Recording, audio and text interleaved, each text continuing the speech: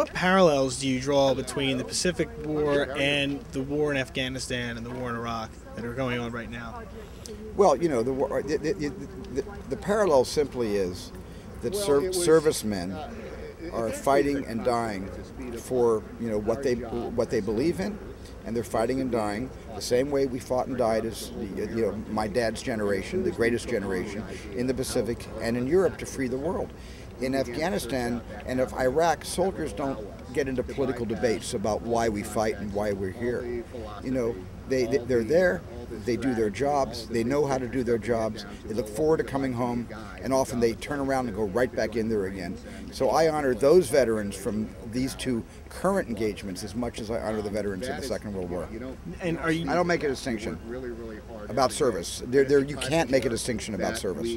Are you supportive of President Obama's decision to escalate the war in Afghanistan, to take down Al-Qaeda? I'm not going to talk political today or give you my opinion on any of that. I'm just sort of going to focus my remarks about the Pacific and these 250 World War II vets out there.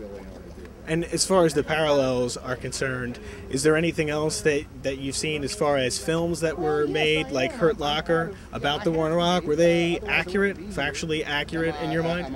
The Hurt Locker, it seemed accurate to me, but I haven't done the research. You know, I don't know very much about the IED kids that go out there and disarm these bombs. Everything that pretty much I knew about, you know, that talent, that those risks that those boys take, I pretty much was exposed to it for the first time when I saw The Hurt Locker, a movie that I really admire.